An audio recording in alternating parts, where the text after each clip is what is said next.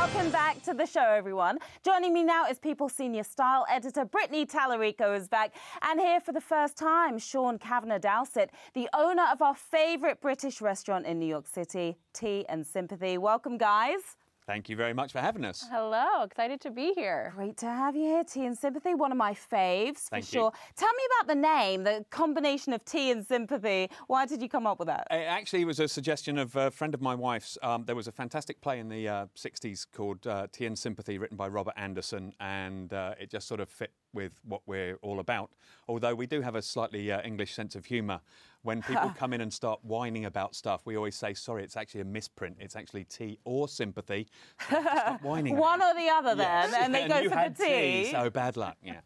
Now, Sean, I know firsthand English food can get a bad rap here in America, can't it? I don't know why. We have amazing, delicious dishes, but you're about to turn that reputation around. You've got some festive holiday treats with you today. Yes. We're about to indulge in, irresistible. And Brittany, we're going to be talking style a little later on, but I figured you'd appreciate being part of this tasting session. There we go. Okay. Happy to be a taste tester. All right, so you have 3 holiday favourites. Yes. All right, what do we have first? I think one of our first that we're going to tuck into, in honour of the royals, because they are big fans of these, the mince pies. The mince pie. Oh, this is Jeff, by the way, one of our super producers. Say hi, Jeff. This is Jeff, the world-famous mince pie wrangler. Yeah. I'm going to That's his other title. There we go, Oh, thank you. I just take one as one for Brittany. No, you can have them both. Oh, I can have them both. All right, I can be greedy. Have one for afterwards. There we go. Thank you. Served warm with a blob of brandy butter. Oh, I love that. Now, Brittany, have you had a mince pie before? I have not. I'm very excited. It's my first time. Okay. I'm old and married. It's nice to have beautiful ladies be excited about something. What's in a mince pie? A mince pie, well, technically they're called mincemeat because they used to make them with suet, which is like a rendered beef fat, as the fat in the pastry and in all the other bits and pieces in it. But it's made with raisins, sultanas, candied peel, molasses and all that. So it's sort of cooked down, it's like a jam, and it goes in these little pies with a short crust pastry. We make these on the premises. You can buy store-bought ones, we have those too, but these ones are so popular, much to the annoyance of our kitchen staff, I have somebody handcuffed to a stove since shortly before Thanksgiving because those go out in the hundreds every day. Yeah, how did it become such a massive Christmas tradition, the mince pie? I think it was, it comes from almost medieval times, really, where it was like a real treat to get that sort of fruitiness and all that sort of stuff because, of course, they didn't have refrigeration and they didn't have any of those, because it's all about making preserves. So I think that was a big influence on it. But it's a very rich thing and it's also a good thing to soak up some of the alcohol you might be taking for Christmas, especially if the in-laws are visiting. All right. So you have to tell us what's the secret to making a truly delicious mince pie like these ones? Well, you've got to get good mincemeat. You can either make it yourself, which is extraordinarily labour-intensive because there's all the different ingredients you have to put together, or we actually bring in mincemeat from England, ready-made, because we wanted to make sure we got it right. And then the other thing is the pastry. A lot of people get pastry wrong in life, so it's a proper short crust pastry, which we make on the premises. Okay. And I feel sorry for the boys in the kitchen because by the end of mince pie season, they have sort of concentric rings of blisters on their hands from where they're cutting little mince pies out and all the stuff. All right, so Brittany, the moment of truth. I need to know from you. So my first time mince pie. First time, and I loved it. Fantastic. It was there we great. go. I love the mix with the butter. Yeah, the brandy butter it's amazing. I could probably eat that by itself, too. Yes, well, I won't mention any names of the crew, but some people have already today. I need a rating from you from 1 to 10, the mince pie. I'm going to say 9. 9. That's a good one, 9. starting off well. Okay. I understand, you know, you had to drop a point because it's a shock having your first mince pie. But don't worry, we did counselling as well. Amazing. I really liked it. Well, I've had mince pies before. I'm going to give this a 9 as well. Thank you very much. All right, well, what do we have next then? We have another famous Christmas treat, which is sort of along the same lines in some ways, bit of Christmas pudding, which can also be served with brandy butter. It's like a really dense fruit cake, which is steamed and then served piping hot.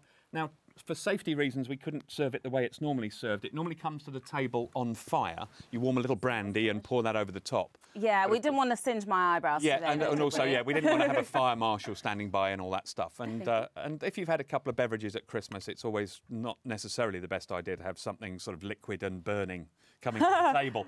But it does add to the fun, and it's, as I said, just another way of cramming a little bit of alcohol in for Christmas. And it's served warm. This is warm, it should be served steaming hot. We didn't want you to actually burn your mouths on this, but it is rather good, I think.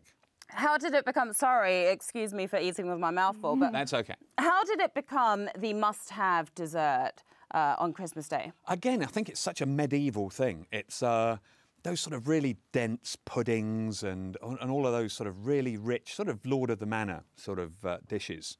Because this sort of food wasn't initially available to... the great unwashed, as one would describe them, the populace, you know. So it was basically the Lord of the Manor, the royals, etc., would have access to this for centuries now. And then as things became more egalitarian, some of us not so high-born individuals were allowed to taste the finer things in life. It can take a while to prepare this, can't it? Well, you should really get out of it months ahead of time. And months? How many? People start making them 3 to 6 months in advance. Wow. Well, because it's not necessarily just the making of it. You make it and then you let it sit, but then you have to, as with all things, feed it a little bit of alcohol over a period of time. Yeah, which preserves it, right? Yes, preserving it, that's what it's all about. Now, also the fact that if you fed it enough alcohol, by the time it comes round to Christmas, you can actually just whistle and it comes walking in on its own. Like this one did. Yeah, that's it. Yes. It wasn't Jeff, it walked in by itself. Yes, it came in under its own steam. So, Brittany, it's on you. It's delicious. I think I'm going to go up a half a point and get a 9.5 here. There we go, 9.5. I love it. Heights. Yeah, it's sultanas or raisins. We call them raisins, right? Yep. I really like that flavor. It's really good, yeah, right? It's really good. The presentation of it, which we saw before, was beautiful. Thank you very much. Yeah, I'm very impressed. And this one's actually got, it normally has an alcohol in it, like you feed it with a bit of brandy and whiskey and all that fun stuff, but this one's actually made with a bit of Guinness. Oh. So it's got plenty of iron in there for any pregnant ladies that want to get a little bit of iron in there. Oh, wow, that's the secret ingredient. And you can always argue that that's an important part of Christmas dinner. Okay. There you go. Well, I'm going to give it a 10. Fantastic. Absolutely delicious. Thank you. Warm. Amazing. Yeah, yes. Very tasty. And you, I know you're being very professional. You didn't go this one slathered in brandy butter. I was eyeing Brittany's brandy butter. I was about to ask. Brandy butter. Yeah. And then the other things that we brought for you, we have some mince pies and we have some cakes that we bake on the premises, like our Victoria sponge cake, named after Queen Victoria, of course. Yeah. And a marmalade cake, which is actually spectacular and made with marmalade that my lovely lady wife makes on the premises. So all perfect for afternoon tea, as the royals love to have their afternoon tea. They do like to have afternoon tea. And also, in honour of their German heritage, they tend to have afternoon tea at about 1 o'clock on Christmas Eve. Actually, about 2 o'clock on Christmas Eve, I understand. I've never been invited. So I don't know why. Maybe next. Yes, well, I don't know. Maybe my invitation's in the mail. They have an afternoon tea, so we have scones with clotted cream and jam, finger sandwiches, coronation chicken, named after the sort of days of the Raj, and an influence of India, tuna salad, egg salad, all the good stuff, and then some more mince pies and scones with cream and jam. Well, amazing. Okay, I'm ready for the final dessert. Which one is it? Bread and butter pudding, which I understand always been a favourite of Princess Diana.